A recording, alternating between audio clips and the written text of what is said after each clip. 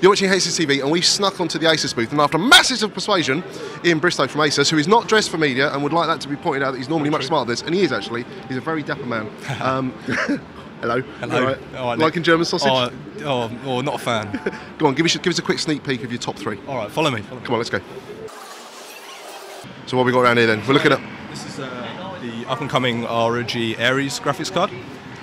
It's a beast. It is. It's a monster, right? So last year, you remember we launched the Mars VGA. So this year we're launching the ATI variant. This is going to be, as you can see down here on the spec sheet, two 5870s on one card. Oh my god, so it's a 5870X2 basically. 5870X2. You'll also notice 4 gig of memory there. And is it overclocked in any fashion? No, at the moment it's running stock clocks, but as you can see from the size of it and the thermals, you can probably get a close-up of the yeah, so let's go in over the top, because there's heat piping going on there to the extreme, I see. That's some fat heat pipe. Yeah, lots of heat pipe in there. But if you can feel the thermals up that side of the case, actually it's very, very cool.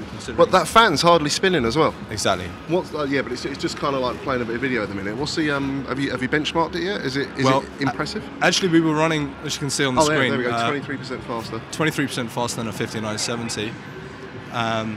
And the temperatures compared to last year's Mars are considerably better. Yeah. In 3D mode, actually, the temperatures don't really go much higher than where they are right now. Wow. When's it going to hit the market? There's no set date for launch just yet, but probably this side of Computex. Awesome. Awesome.